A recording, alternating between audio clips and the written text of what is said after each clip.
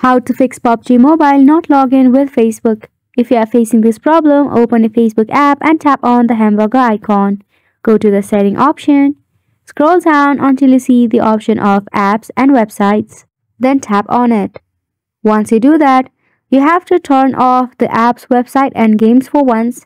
Then turn back on for a refresh.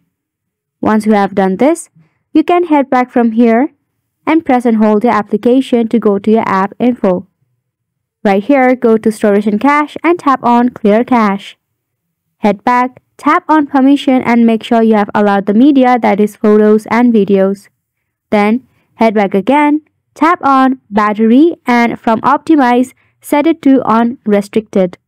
Once you do all of this, your problem might be fixed and you'll be able to log in with Facebook to your PUBG. So go ahead and give this a try, and thank you so much for watching.